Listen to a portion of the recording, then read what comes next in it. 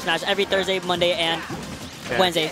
We're in a scuffed Xeno, and we're here to we're here to watch these two kind of duke it out. I know LRA has been steadily starting to like just go to a couple more locals. Like you've seen him at Waypoints, see him at a couple of Xenos, so just to like get his chops back into it. Same with like a couple other players, and this Wolf still got it. This Wolf's still plenty good when you get the opportunity, and when you neutral get up right into forward tilt, that's definitely an opportunity. I'm just saying, you know, when LRA took that 6-month break and came back that one Waypoint, he got top 3 without touching the game for 3 months, and that's why he has his stock lead right now. That's why he's putting all this pressure on someone like Sora, who theoretically has a sword, he's floaty, he has a reflector or counter, he has multiple projectiles. He should be ideally keeping it a little bit more even or a little more advantageous against this Wolf, but the way that LRA Star plays, he's very patient, opportunistic, and just plays very grounded, which is what Sora wants to take you out of. Yeah, it's like becomes like a tricky mechanism when Sora plays against fast fallers, because with airspeed like Wolves, you can consistently come in and like jump in on Sora and have hitboxes that can test some of the more zoning type of hitboxes that Sora wants to do, except for that up air. Up air's crazy. I fully admit that's the best move in Sora's kit, like bar none, not even close.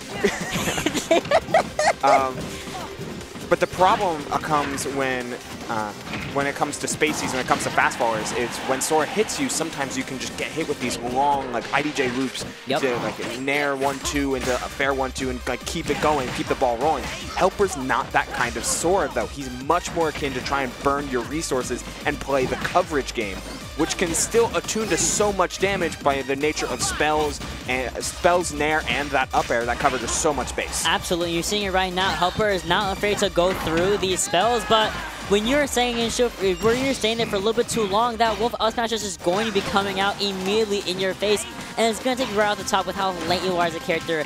That's what Sora has to also deal with. There is the back throw coming out, trying to get a little bit of recovery situation right there that Sora can absolutely abuse with that fluidness and those extra recovery options. But LRA coming right back to stage.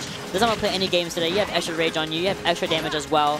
We are waiting for a beautiful 2-frame, but it won't be enough. Let's see if he's able to close it out. Not against the Sonic Blade, but against that neutral getup. And let's check this out, because let me talk about how greedy HelpR is. Let's talk about how absolutely selfish HelpR is right here, today. right. I'm going to reset the video. You want to know something? He is facing this way. He's facing this direction. You know what happens when you reverse up B? You don't grab ledge immediately. And you know what Wolf down smash is? Depends on the character. Big. Giant. Look at Humongous. this. Look at all that space. Yeah, you saw the attempt that they try to get the down air, but it's just patented Wolf palm smash right to your nose, bro. It's gonna break all that cartilage. It's over actually. But love the fact we're going right back to small battlefield, and of course HelpR, we've seen him take it. You know, we saw earlier against Carflow taking it a 1-to-1 game, last game situation against a really great player like Carflow. And when you're fighting against someone like, you know, like Roy, it's arguably harder. But when you're getting almost 0 to death by LRA Star, it's even harder to lead this game with a stock deficit. So like, I get the timing mix up, but LRA has been just hunting for 2 frames, and even more so than other Wolves, where they'll like put out the like super non-committal forward tilt down angled, and it's like, oh, I missed it, that's okay. No, he's trying to kill you. He is trying to down smash you and to set up for these like abusive situations. That's what turns Wolf into such a menacing character, because his kill percentage and raw hit potential is just so high. I just love the options that LRA Star is using against someone like Sora. It just works in Wolf Flash into the back air.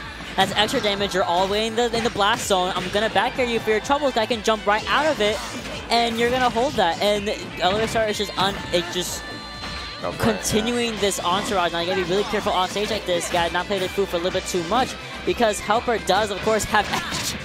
Oh, that hit! Third time's the charm. He went for like 3 different flashing moves per stock. I appreciate that. He went for a 2-frame, he went for Wolf Flash, technically, and he went for down air.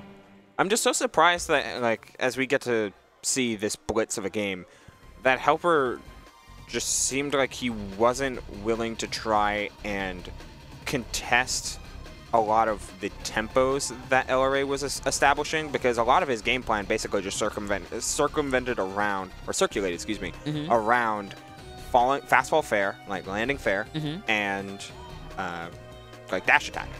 Yeah. Like a couple lasers. And like that was his game plan. That was his modus operandi. Like these are the 2 buttons you have to deal with. And if you're not proving that you can deal with that, then I'm just going to keep doing that. I'm going to keep applying pressure. And we saw HelpR attempt to try some reversals. We saw the up smash late in the stock. We saw rollaways. We saw nairs. But it's just enough range, enough airspeed, and enough frame safety to always keep Sora uncomfortable. Yeah, I agree. Completely agree.